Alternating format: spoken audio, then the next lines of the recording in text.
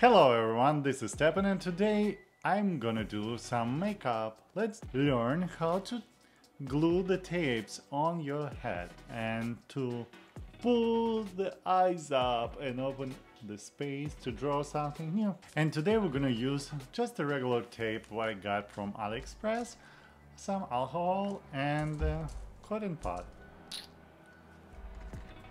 Can you fly faster? I'm doing the video here. To decide what we're gonna lift up, we need to look where we're gonna raise it. Here, we're gonna create a wider look. We can raise eyebrows a bit right here or like here, but I would prefer to open it right there. The same way you could do with your chin and your neck, your cheeks as well. But for me, I just gonna do my temples and open my eyes. Let's see. Okay, I think it's dry enough. Let's do the trick. We're taking it off the paper. You need to find a place where you're gonna put it. Let's see. We're gonna put it right here. I don't have a lot of skin area here to put it, otherwise I just gonna draw on top of that.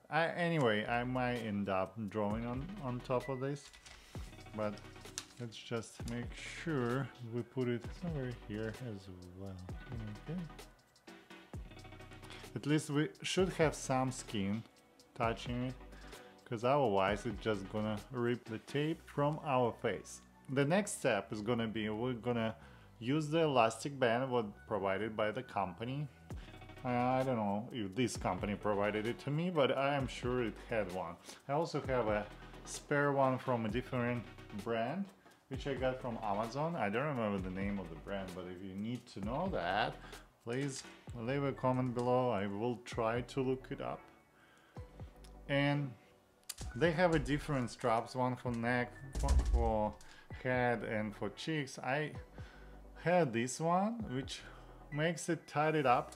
But you know, because it has a lot of knots and circles right here, I end up getting a headache when I wear it for longer than like a couple hours.